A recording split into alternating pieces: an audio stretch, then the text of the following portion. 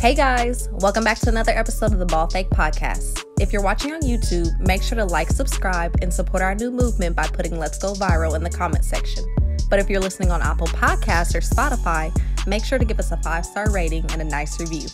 But without further ado, here are your hosts, Nicely Chunga Benny and Greg King.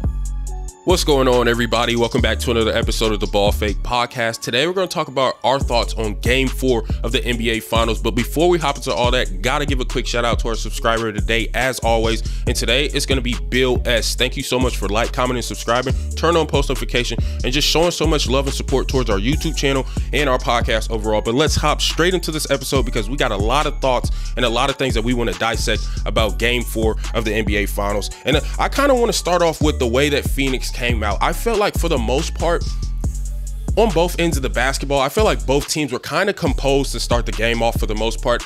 Phoenix got off to a 10-4 run in the beginning of the game.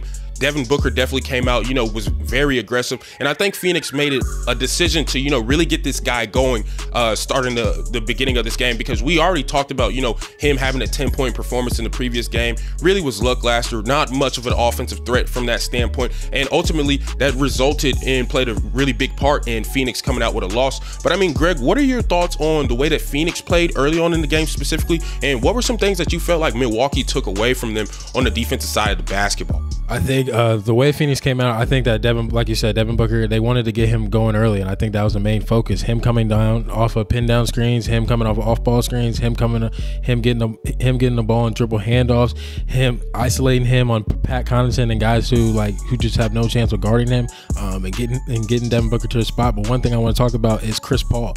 I mean, Chris Paul first quarter, only 2 points, only attempted 2 shots, not really effective in the first quarter, and same with the second quarter. A minus 9 plus minus, he only shot 2 shots and missed both. Wasn't really effective for the Suns, and I thought the Suns really made it tough for him. I think putting Jrue Holiday on him, if people do not know, Jrue Holiday 6'3", 205, got a lot of strength, got a lot of upper body strength, and can really just push around a guy like Chris Paul, and made it tough for him. And I think that what the Suns should have done is really just make Jrue Holiday work. I thought Jrue Holiday, they made it so easy for him to guard, and getting Chris Paul in early offense, manipulating the defense where he can get Chris Paul going to his spot. So I think the Bucks did a great job making it tough for Chris Paul, and that's what kind of set the tone for the Milwaukee Bucks on the defensive end, and that just turned it up on the offensive end as the game got going. Yeah, and I kind of want to add on to that a little bit because, yeah, you talked about Jrue Holiday being, basically the Chris Paul stopper. He was very disruptive on that end of the basketball. But ultimately, I feel like, Milwaukee's team defense has definitely improved. Like, earlier in the series, we all talked about Brook Lopez not defending the pick and roll all that well, playing drop coverage and everything. But I feel like Mike Budenholzer, we have to give him a little bit of credit because this guy, he's implemented a defensive strategy that has ultimately worked out for the Bucks in the last 2 games. I mean, Chris Paul and Devin Booker, they're not getting too many of those open looks in the mid-range area. Like, we all know that Chris Paul, he loves, get out to that snake dribble, really probe around the 15, 16-foot mid-range jumper, and ultimately, just get himself going from the offensive standpoint from that perspective. But he's definitely been minimized, and I think some of that has to do with Jrue Holiday's great on-ball defense. He's arguably one of the best perimeter defenders in the entire NBA, if you ask guys like Damian Lillard and Steph Curry.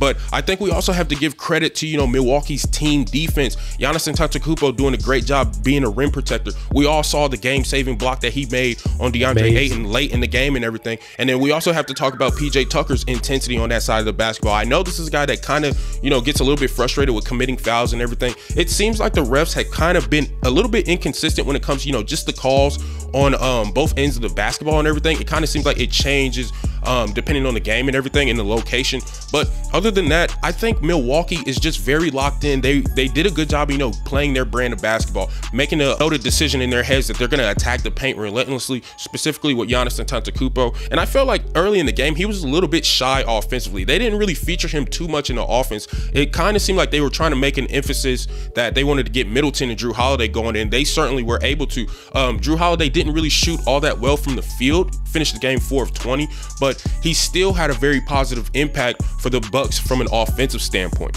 Yeah, I totally agree. I think the Bucks really set the tone. I love when they play aggressive. I think nobody can stop that. And when they're playing aggressive, nobody's going to be able to stop that. And it shows. Like, look at the box score. People say, okay, why did Phoenix lose? I'm going to tell you. Offensive rebound, 17-5. I mean, if you look at the Bucks guards, Jrue Holiday had 3 offensive rebounds. PJ Tucker had 3 offensive rebounds. Giannis obviously had 5 offensive rebounds. Pat Connaughton had 9 rebounds total, but 3 of them were on the offensive end. Bobby Portis had 2 offensive rebounds. So these are guys who, and their guards compared to Phoenix, are willing to put their head down and go in the paint and battle with those bigs down there and be big down there and grab extra possessions from Milwaukee, and those are huge. Those are game changers. And then also, and I want to say something about that real quick. I hate to interrupt you, Greg. No, you're good. But I feel like for a team like Phoenix, who's been so disciplined from every aspect of, you know, their entirety of their games and everything, from an offensive standpoint, defensive standpoint, but when it comes to rebounding, you can tell these guys, they just don't seem locked in from that category. Like, they don't box out.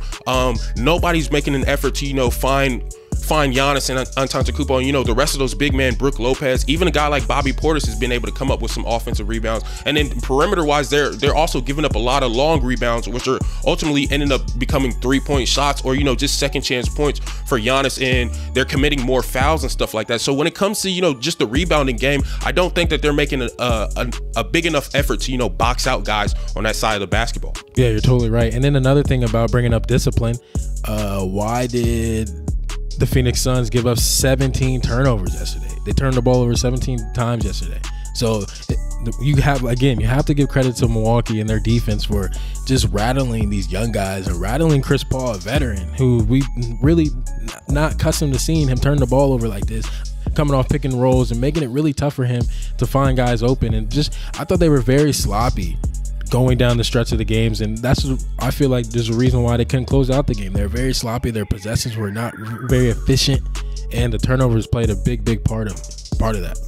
Yeah, and when it comes to Milwaukee's offense, I actually really enjoyed watching it last night. I mean, these guys, they made an effort to, you know, just throw a lot of offensive schemes at them. And this is something that I've talked about in the past, where, you know, Budenholzer, he made sure that, you know, he made a concerted effort to, you know, be diverse from that standpoint. I mean, you have some moments in the game where you have some Khris Middleton isolation scenarios. We all know that this is very adamant when it comes to the Milwaukee Bucks offense, but they also allow Jrue Holiday to, you know, make decisions out of the pick and roll. And then we already know, like, Giannis, he gets his ISO situations and, you know, scenarios where he's able to capitalize on whatever the defense is giving him.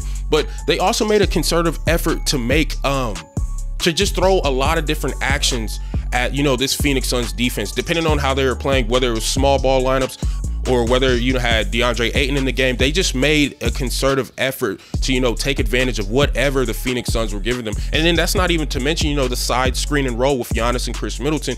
That's shown to be very effective, not only in this postseason, but in just years past. So, I mean, I really like how Milwaukee's been playing overall, especially taking a guy like DeAndre Ayton out of the game for the most part, because he's been in foul trouble. And that's not even to mention, like, guys like Devin Booker, who's also had a tough time guarding people last night and everything. But ultimately, I think Phoenix, they just have to find a better way to get back to their bread and butter ultimately. I agree. And then the final point I want to bring up is the final 5 minutes and 30 seconds of the fourth quarter. The Bucks had 19, the Phoenix had 8.